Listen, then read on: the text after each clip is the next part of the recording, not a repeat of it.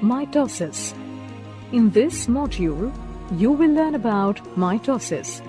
Mitosis is a process of cell division that makes possible regeneration of body parts. To elaborate, mitosis is the separation of nuclear chromosomes into two identical daughter nuclei. It is divided into four key phases: prophase, metaphase, anaphase, and telophase. An additional phase called cytokinesis occurs after the complete nuclear division. Before a dividing cell enters mitosis, it undergoes a period of growth and rest. This period is called interphase. In interphase, the genetic material of a cell increases. Prophase. During prophase, the chromatin condenses and becomes short and thick to form chromosomes. Each chromosome has two sister chromatids joined together at the centromere. The nucleolus disappears and the nuclear membrane starts to break down. The centrosomes, each with a pair of centrioles, move apart to the opposite poles, forming a spindle between them. Metaphase. During metaphase, microtubules of the spindle interact with chromosomes. This causes the chromosomes to move and align along the middle of the cell or the equatorial plate.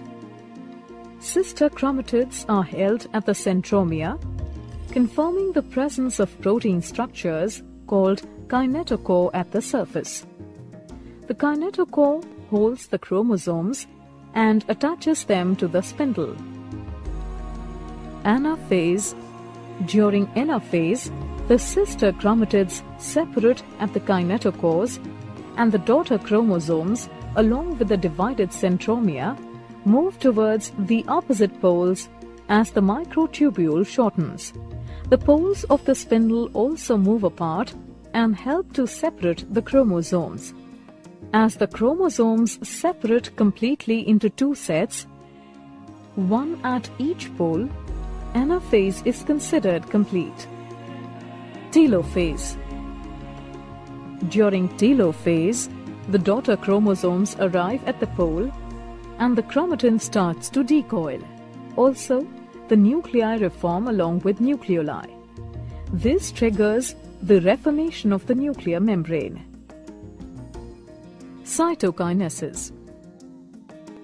Cytokinesis is the partition of the cytoplasm. In animals, a cleavage furrow appears in the plasma membrane, which deepens and divides the cytoplasm into two daughter cells, each containing a nucleus.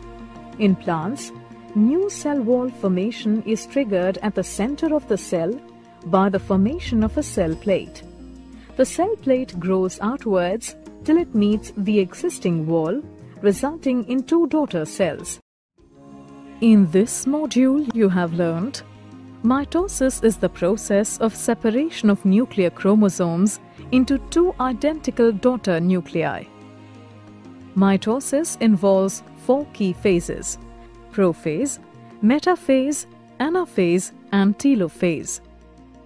In prophase, the chromatin condenses and becomes short and thick to form the chromosomes.